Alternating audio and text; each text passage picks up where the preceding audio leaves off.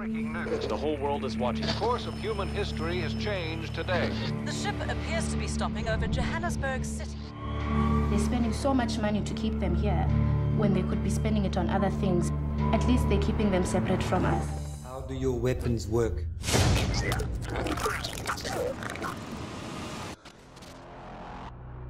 We're seeing heavily armed forces being deployed into District 9. Hey guys, what is up? Niyat here with Film Comics Explained. And today, we'll be taking a look at the Prawns, which were featured in the incredible 2009 sci-fi flick, District 9, which was directed by Neill Blomkamp. The Prawns were essentially an extraterrestrial, spacefaring race of insectoid sentient beings that featured comparatively advanced technologies and engineering capabilities. The species had essentially become stranded on Earth while in transit from their homeworld, Planet 9, which is believed to have very similar conditions to Earth. Planet 9 is also mentioned as having 7 moons, and is explained as being many times larger than Earth. The prawn species were bipedal and were noticeably a few feet taller than humans. Their bodies were covered in a tough exoskeleton, and the prawns were notable for their 3-fingered hands, large humanoid eyes, and antennas that sprouted from their heads.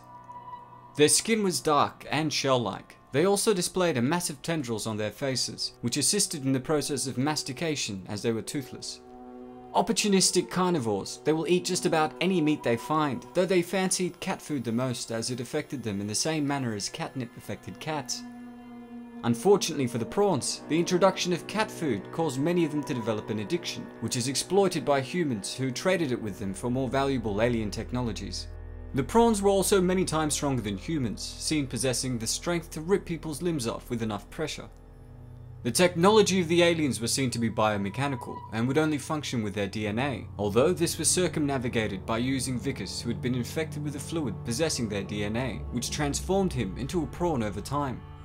Their weapons were mostly energy-based, though since their arrival on Earth, hybrid rifles resembling human guns were seen being used by the prawns. They also featured a gun that could produce powerful shockwaves, as well as a large, impressive alien biosuit which featured some astonishing abilities. In the film, it's explained that a large alien spacecraft had arrived on Earth in the 80s, which had been hovering above Johannesburg for a few months, before humans decided to cut into the ship. Once they had entered, they discovered thousands of aliens that were both sick and in a serious state of malnourishment. It was soon discovered that the vast majority of the prawns were worker units, with no apparent higher leadership on board the spacecraft.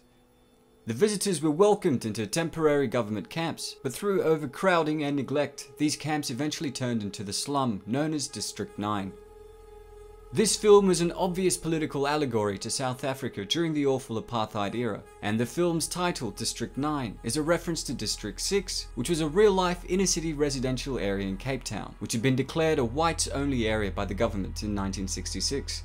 Over 60,000 people were forcibly removed from their homes and relocated to Cape Flats, which turned into a slum, similar to the events seen in the film. What was shocking to see from the start was the disgusting treatment of the prawns, which were intelligent creatures by otherwise good people. The film makes a clear statement about how inhumane we can be towards other humans, and also takes an ironic approach, with Vickers becoming more humane as he became less human. Well, that's all for today, folks. Thanks to you guys who suggested we take a look at the prawns from District 9.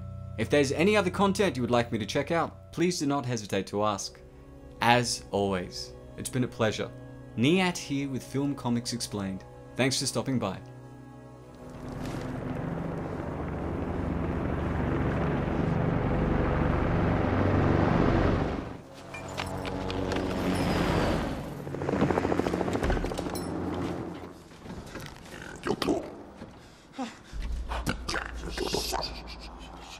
Sir, please, sir, you have to help me. I'm losing blood. They're trying to kill me. Please.